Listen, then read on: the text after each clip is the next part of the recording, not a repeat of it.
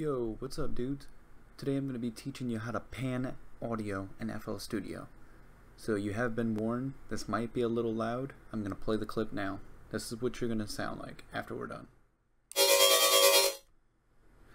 Alright, so it seems pretty simple, right?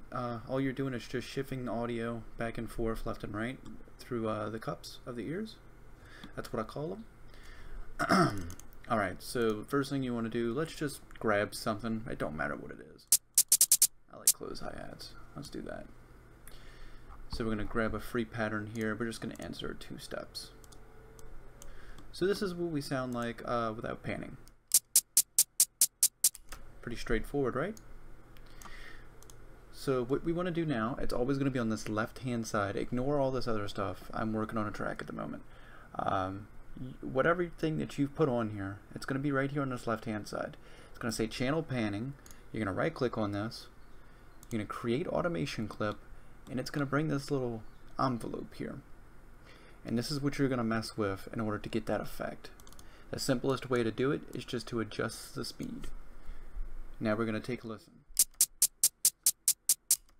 And you can hear it. Now you can completely change it. You can adjust the tension right here. And this is going to make them look like hills, those little lines. And basically, the sound is going to drop in the left and right ear cups. This is left, right, and it's going to make the effect stronger. You really got to play around with it. That's really the best way I can describe it to you. You have to play around with it in order to really learn its features, but there's so much you can do with this, especially with rhythm type basses and dubstep type growls. It's super awesome, and I use panning with everything.